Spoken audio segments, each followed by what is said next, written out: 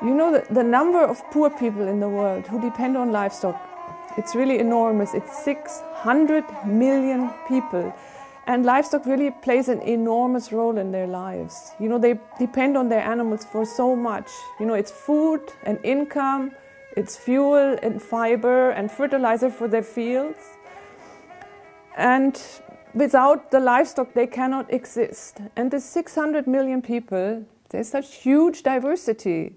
It includes pastoralists, you know, those people whose whole identity and culture is based on their association with animals and who keep large herds of camels, cattle, sheep, goats, or even yaks.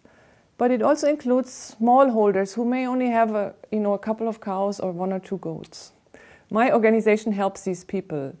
We help them to make the most out of their livestock so that they can earn more money and climb out of poverty and at the same time contribute to food security locally and globally.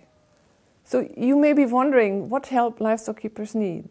Well, sometimes not a lot, because they already know and have developed a lot of experience of keeping livestock in difficult environmental conditions. Actually, they know better than anybody else. And they also have developed livestock breeds which are perfectly adapted to these situations. However, what they are lacking is access to animal health care. They're losing very rapidly the rights to their pasture land, and they also have difficulties accessing markets. But if we improve these things, if we ensure access to animal health care, to pastures and to markets, then a lot can be gained. And I can give you a perfect example. In Rajasthan, in India, we're working with camel breeders to set up a system where they can reliably obtain good medicines for their camels, where they can exert their community rights over their pastures, and where we're also helping them to develop a range of new and exciting products from the camel, such as shawls, soaps, and even stationery. So the results? The camels are healthier, the herds are bigger, and the families are better off. But our work is about more than medicines and markets.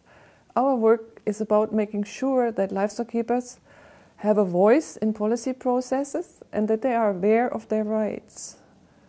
There actually are several United Nations-backed international legal frameworks, such as the Convention on Biological Diversity and the Declaration on the Rights of Indigenous Peoples, which support some of the rights and needs of small-scale livestock keepers. Unfortunately, they're not being used at the moment. But livestock keepers themselves have, in a really intensive, long-lasting grassroots process that took place in Asia, in Africa, in Latin America, and in Europe, identified the kind of rights and the support that they need.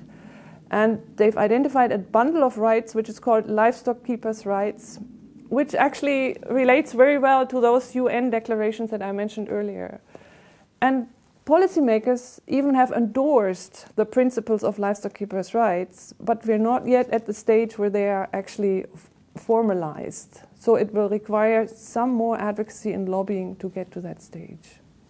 It's a serious mistake that international policy and government practice sideline and ignore these amazingly efficient livestock production systems and instead favor the large-scale, intensive, high-input livestock production systems.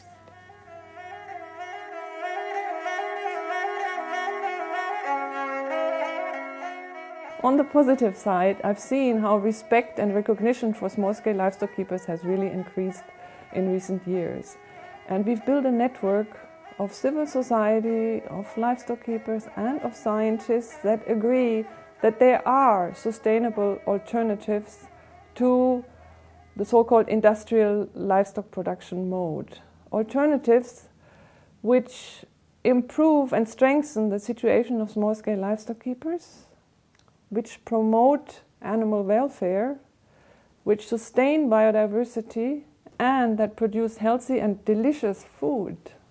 So that's what the League for Pastoral Peoples is about. We work at the grassroots level, and we also work at the global policy level.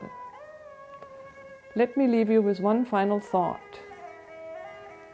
The world needs livestock.